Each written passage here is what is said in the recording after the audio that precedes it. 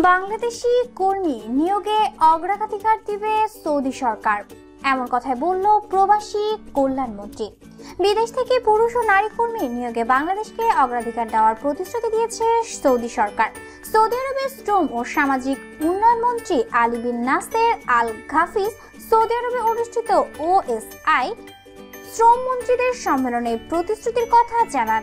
এ সময় বাংলাদেশি কর্মীদের ভূয়সী প্রশংসা করেন সৌদি মন্ত্রী।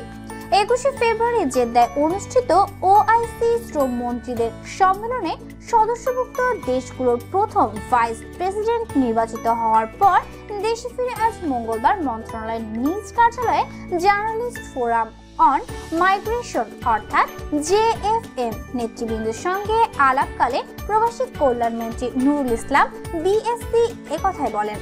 এ সময় journalist forum of migration JFM সভাপতি মনির হোসেনের নেতৃত্বে সংগঠনের ভারপ্রাপ্ত সাধারণ সম্পাদক রুহুল হক, অর্থ সম্পাদক আক্তার হোসেন, নির্বাহী সদস্য শামসুল ইসলাম, রফিকুল ইসলাম আজাদ সহ কমিটির অন্য সদস্যরা উপস্থিত ছিলেন। দর্শক, তাহলে এটা বাংলাদেশের জন্য অনেক বড় একটি সুখবর, কারণ বাংলাদেশ যদি কর্মী নিয়োগে অগ্রাধিকার দেয় সৌদি সরকার, তাহলে প্রবাসীদের কষ্টটা হয়তোবা আগের থেকে একটু লাঘব হবে।